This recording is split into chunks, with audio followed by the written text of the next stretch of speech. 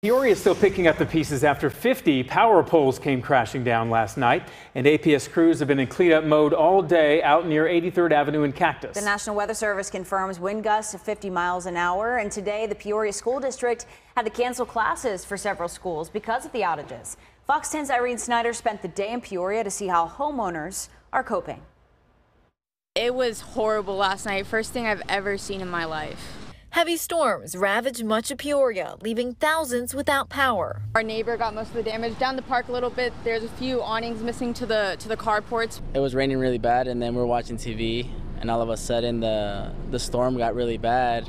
Can't open the door, and we noticed that it was a loud bang, and we saw that pole behind us that it fell, and we saw these wires on our trees. This neighborhood at 79th Avenue in Peoria was hit very hard.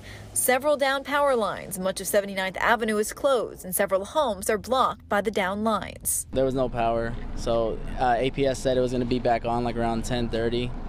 Not at all. We heard a big crash, and then we come out. There's a bunch of rain going on, and we noticed that the power lines are on top of his car, my brother's car. Many residents have left their homes, staying with relatives until the power is back.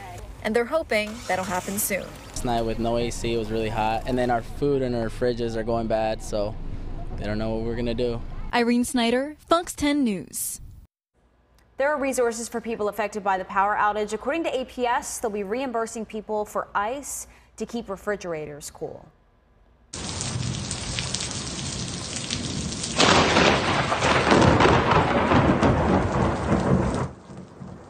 That was a good one. Yeah, wow, that was intense.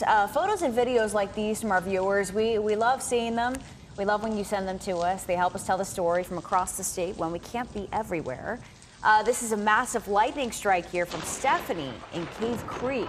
And here's some video from Beta Rita and Sholo. The rain really coming down in this area as well. Big thanks again to our viewers for sending in those videos, and we love to see pictures as well. Keep them coming. You can scan this QR code there on your screen, or you can share them on our Fox 10 Facebook page as well, and then you can watch for them right here on the news.